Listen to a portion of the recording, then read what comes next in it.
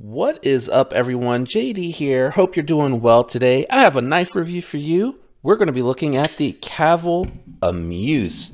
Let's go ahead and get into it. All right, so what we're going to be doing today is we're going to do some size comparisons, and I will share my thoughts and impressions, but I thought really quickly we would go ahead and do a little mail call. Let me go ahead and move that out of the way. Today's unboxing knife is what I have in my pocket, which is actually going to be the EMP EDC Relative.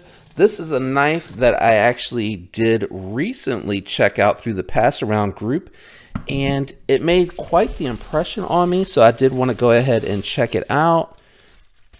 If you're interested, this is one of the TK knives. There, if you're on your computer, you can use the scanner. If not, you can just go to the website. And 20% off your next order. That's pretty cool. Let's go ahead and see what I picked up that made such the impression on me, and then we'll jump into the Amuse. So this one here, if I recall correctly, is the tactical. I can't remember, so I'll throw the name up on the screen. Yep, about the same amount of blade play, but this interested me because I thought this would be something that would be really good for a fifth pocket carry and something that I could throw in the pouch. 154 cm blade steel, great utility blade shape. This is going to be really good for opening packages and such. But just a really quick mail call. I already have the review of these out for that, so I'm not going to waste too much time, but I did want to at least share what I had picked up. So let's get back to the knife that we're here to talk about. We're here to talk about the Amuse, and we're going to start off with some size comparisons, which is going to be a little bit interesting because you got a unique blade shape here. So I'm trying to center it the best that I can to where I can still get these on here. First, we're going to bring out a budget knife. This is going to be the CJRB Echo Ray Laconico design. And as you can see, the Amuse is a little bit bigger. And then we're going to go ahead and bring out the Civivi Praxis. I am trying to line these up at the pivot.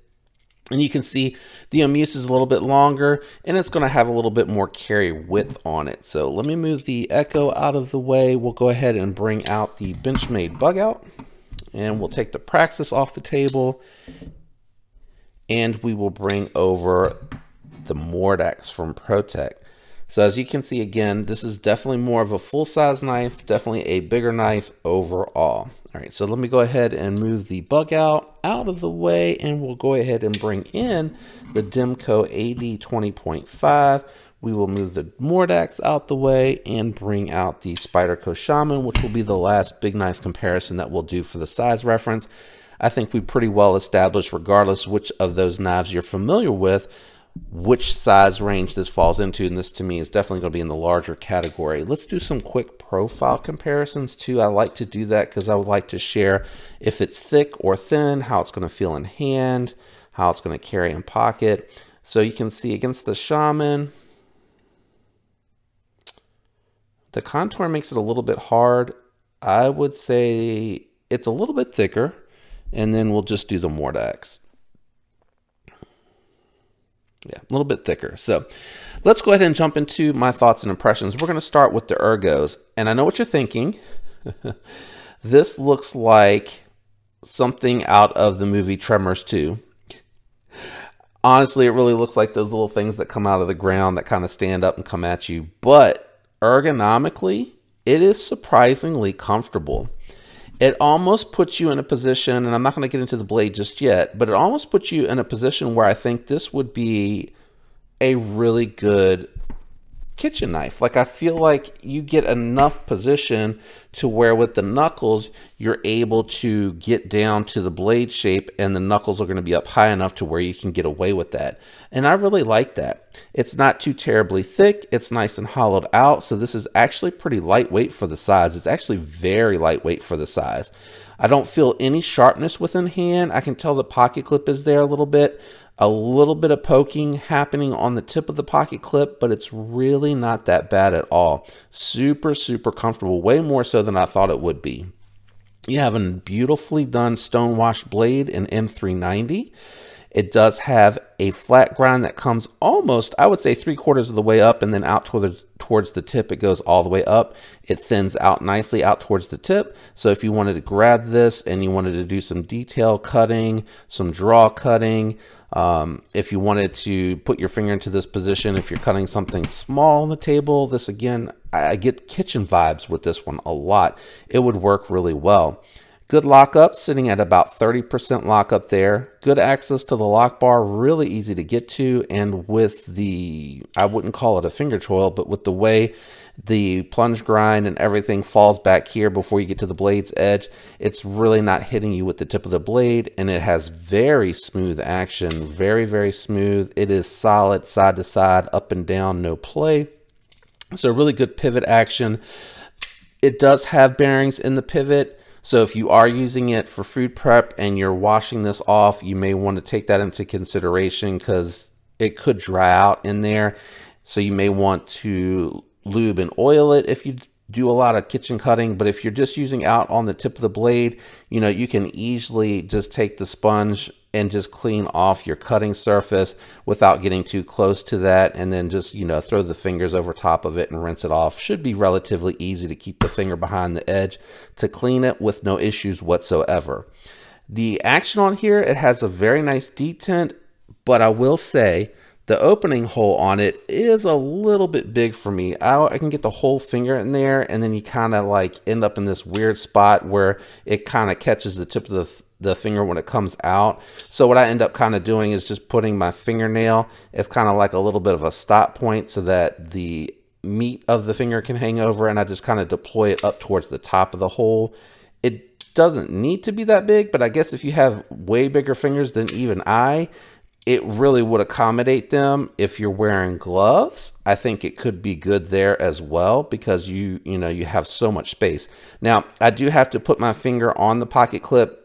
Just now when I was trying to deploy it, I had slipped over to the lock bar, and when you do that, it is not coming open, even if you try to hold lightly, any extra pressure. But again, the detent is tuned really well when you're using it without putting your hand on there. Left-handed, it works good for the thumb deployment.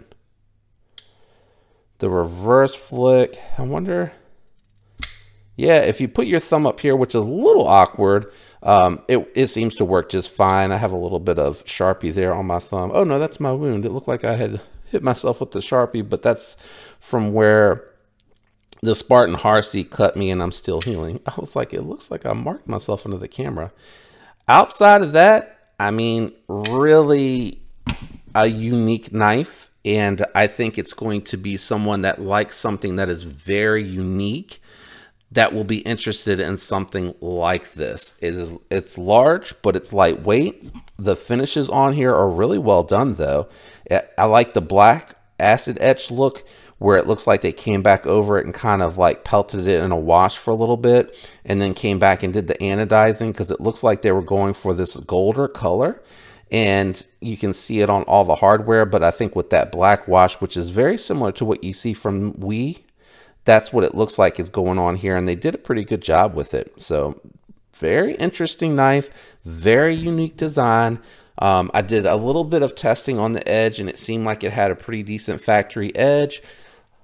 I didn't do a whole lot of heavy cutting with it. I really actually just took it across a little bit of cardboard. I didn't even test the edge on any paper or anything like that, because this is a knife that is getting passed around. Being that it's not my knife, this is just kind of an overview where I'm sharing some of my thoughts. So if you like something different, if you find that you're kind of drawn to like the Yojimbo 2, if you like things along that line, I really can't really off the top of my head think of anything else that kind of comes in line with that. This could be something that is very interesting to you. And if you do, part of your EDC is you're cutting more food and stuff like that, this could be something that you can carry with you and also accomplish that. I think most people that do food prep probably have dedicated food knives, but I'm thinking like camping, or if you're going fishing for the weekend, this could be something that comes in handy that you can do some food prep with and do some EDC tasks with as well. But that's it for me. I just wanted to kind of check it out, do a little bit of an overview. This one's a little bit shorter, but I appreciate getting to check out different things. It's really fun to see, and I mean, it doesn't look like it, but it is surprisingly comfortable in hand. Like the way the thumb fits and everything on there just really, really surprised me. That's all. I hope you enjoyed this one. I know it's a little bit shorter, so shout out to everyone out there that watched.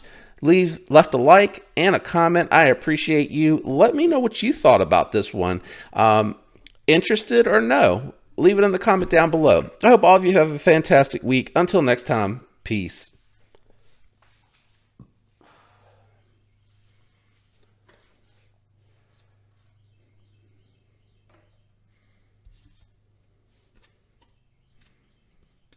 This is a sticker.